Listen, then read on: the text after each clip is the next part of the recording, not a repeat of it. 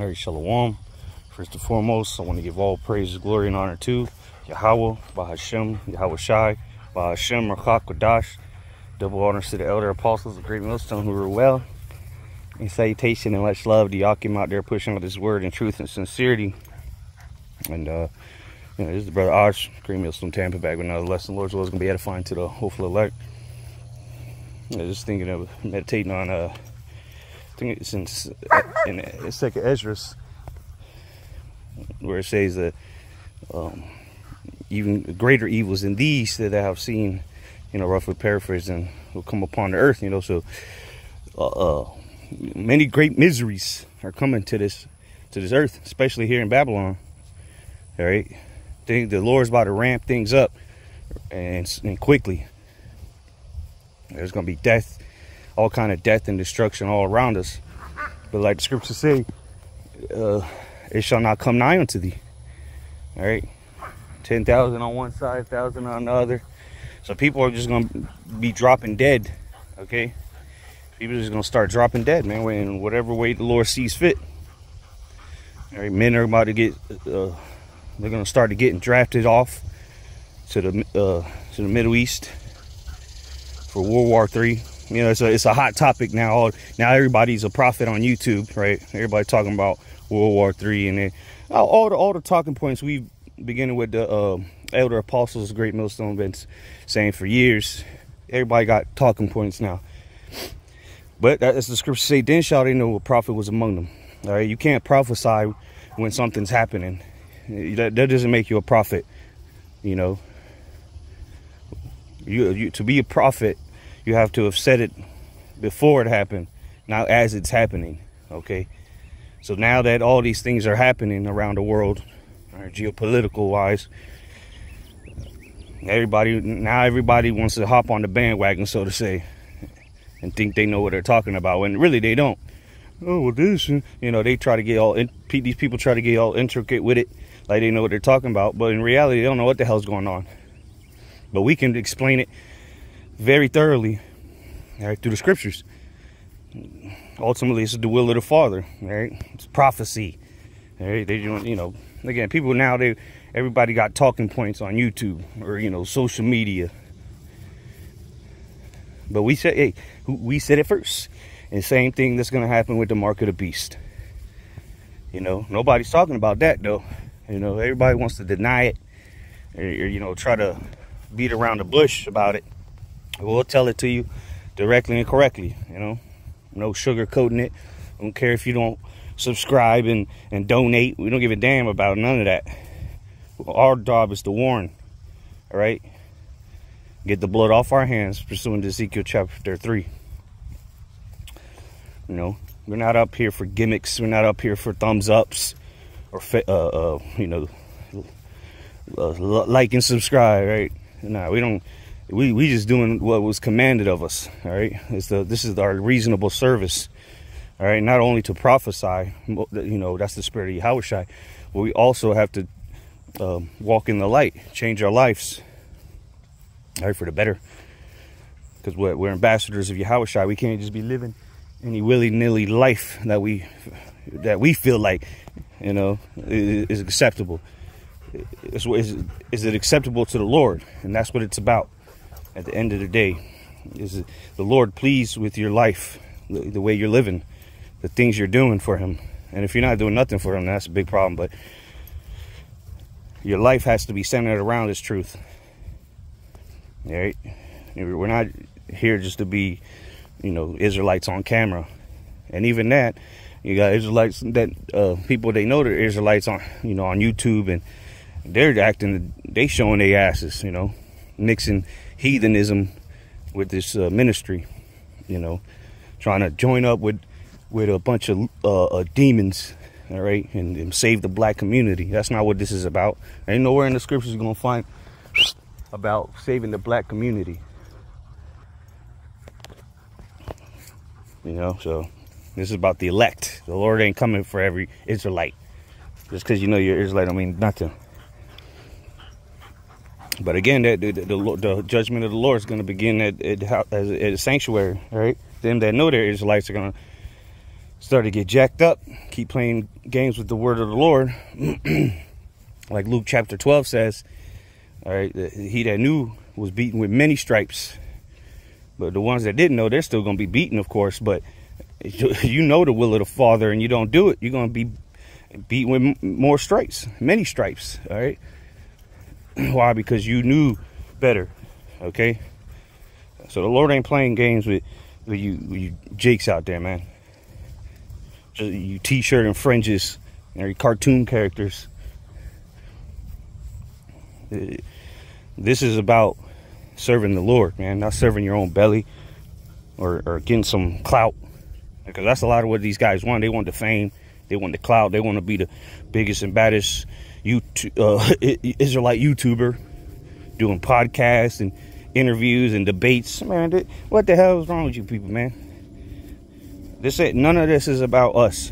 All right, we're just vessels, all right, commanded to do a job so that the Lord could get all the glory. All right, of course we're going to be glorified, but we have to suffer with him. Was that in Romans 8? If we suffer with him, we'll also be glorified with him. But we have to suffer first, man. We have to be hated for his name's sake, be persecuted, be reviled, not loved by everybody. The black community and the brown and black community got to come together. Man, the hell with the black and brown community. They're all going to die in thermonuclear destruction. The Lord's only coming for the elect of the nation of Israel, not no damn black and brown community. And they don't, and again, these guys that these false prophets on YouTube, they're YouTubers. That's what I call them. They're YouTubers. YouTube. What do they call them?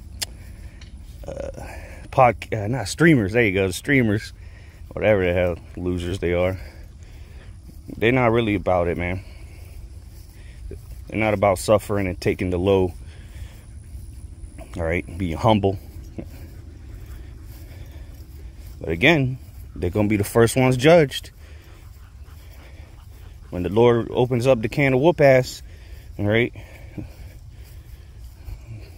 Then they shall know the prophet was among them, because the false prophets are going to be getting jacked up. But the true prophets of the Lord, they're going to be taken care of through the spirit and power of Yahweh Bahashem Yahushai. All right, scriptures say, my servant shall eat. All right, we're not going to have to trust in the devil to get something to eat. The Lord's going to provide. All right, that's why we have to strive for this truth unto death, and the Lord shall fight for thee. Because a lot of these clowns on YouTube, they're going to fold up when the pressure comes, because they don't have no faith ultimately. That's why they're making it about them. Buy this t-shirt and buy that hat. Come down to the cookout.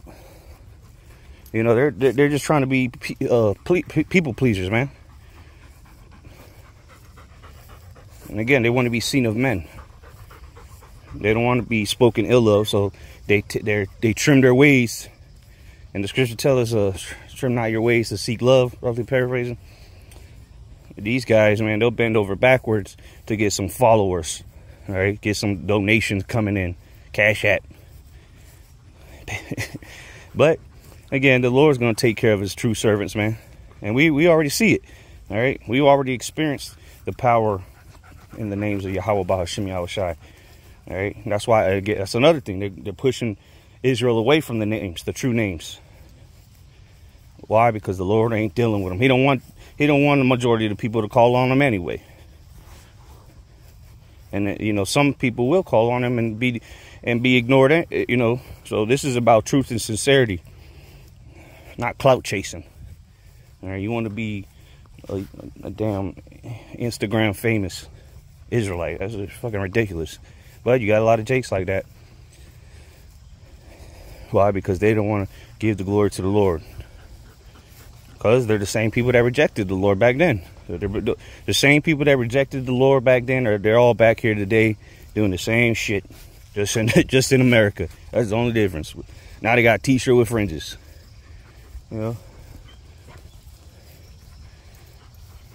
Hey, but the Lord sees it all, man. You're not going to be able to, they're not going to be able to deny their wickedness when that judgment comes. All right. And they point the finger at us and say we're the worst thing ever. All right, cool. You can keep saying that, but we'll see who the Lord fights for in that day. Okay? Come on. Because everybody got something to say now. Point the finger. And like Scarface said, Tony Montana, in the scene where they're at the diner, or was it the restaurant? And then the bitch bugs out, and everybody's looking at him. He said, "You need people like me, so you can point the finger and say that's the bad guy." So hey, the world needs people like us, man. The true prophets, all right? The ones that are always hated, all right? You read throughout the scriptures, the prophets were always hated, man. They always had haters. Always had people talking shit about them. But guess what? The Lord was dealing with them. You can point the finger at us all you want, but the Lord will justify us. That's why the scriptures say, so what if some did not, Romans 3, so what if some did not believe? You know, so that make the effect of the Most High, or the will of the Most High without effect, you know, rough paraphrasing. But you shall be justified in thy sayings, the 4th verse. So we're going to be justified in our sayings, because what we said is going to come to pass. Not maybe, if, ands, or buts about it. And we know for 100%. We've been fully persuaded about what we're talking about. If you're iffy, wishy-washy on what the scriptures say, that's your problem, not ours. We break it down 100% truth, as the apostles always say. We got the truth. We're not debating nothing. We don't need to debate it. We got the answers. Debating is when you you trying to get to the point. Two different parties trying to come together to get to a point. We don't need to come to a point with you people. You either believe us or keep it moving. All right, and we'll see who's right when the shit hits the fan, which is quickly approaching. Which is going back to what we said at the beginning, those many great mysteries, man. Greater evils than thou hast seen. Things are about to get violent. All right, people are gonna have to start fighting for their food. People are gonna have to fight for a place to rest their head and kill, not just fight, but kill. Unless you serve the Lord, the Lord's gonna fight for us. However that may happen, it's to be determined, but it will happen. And the Lord could do it in any way, in miraculous ways, you know. So we ain't worried about that. We're not doomsday prepping. We're spiritually prepping. All right, storing up riches in the heavens. We're neither moth corrupt or thief steals. You know, so you ain't gonna be able to take nothing from us. We've already forsaken all. But these guys, these YouTubers, they know they're Israelites. They don't want to lose their status and their fame and their money, your guns and your guns. You know, but all that's gonna be taken from them, and that's why a lot of them is gonna fold up, end up taking the chip. Why? Because they don't even believe the chip is the MOTB. So that's why the scriptures say the love of money is the root of all evil.